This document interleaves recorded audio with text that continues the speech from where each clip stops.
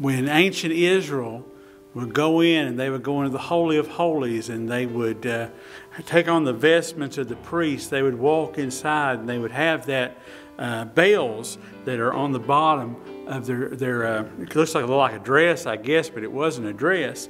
They would walk inside with those bells on, and you could hear that jingle as they went inside. It tells about this in Scripture in Exodus 28. It says there, and beneath upon the hem of it, those gowns they would wear, thou shalt make pomegranates of blue and of purple and of scarlet round about the hem thereof, and bales of gold between them round about. A golden bale and pomegranate, a golden bale and pomegranate upon the hem of the robe round about. So there's these pomegranates, then a bale, then a pomegranate, then a bale. And then it says, and it shall be upon Aaron to minister when he goes in to do his priestly duties, and his sound shall be heard when he goeth in unto the holy place before the Lord, and when he cometh out. Why? It says that he die not. And there's a lot of different ideas about why those bells were on him when he would go into the Holy of Holies, what that had to do with him not dying. I think it's kind of silly, the intellectual view, the things that they put out in a lot of these commentaries, the idea that he had these bells on because when he walked in, he might startle God and God kill him. Now think about that for a minute. Does anybody ever startle God? Has anybody ever snuck up on God? I think not.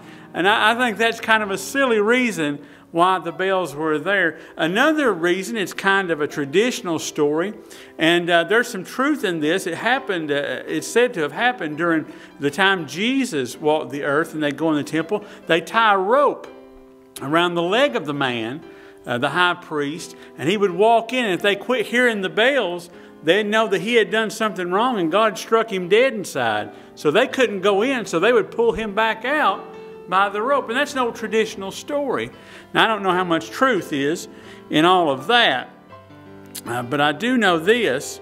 The idea I think this was, where the bells were there, not that you don't startle God, not so the people outside would hear whether or not the bells had quit, but I believe the idea was to keep the priest from getting distracted.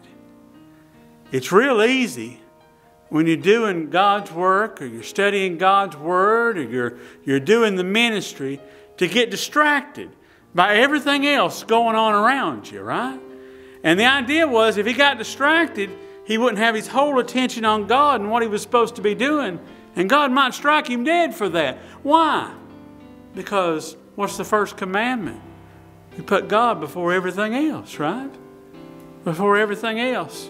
So those bells were just a little ringing to remind you what you're doing, why you're in here, what's going on. We need to be wary of letting any distractions take us away from God's work. Distractions are very easy to come upon us, you know. We get distracted and worried about this is happening, that's going on, when all we really need to do is focus our eyes on God and let Him lead us. Right? Right? Because that's what we need to be about, keeping our eyes and our mind on what we're doing for our Lord. I hope you're enjoying the sermons here and have subscribed to my channel on YouTube, but I would love even more to meet with you in person at the church where I'm blessed to pastor at in White Pine, Tennessee, Omega Baptist Church.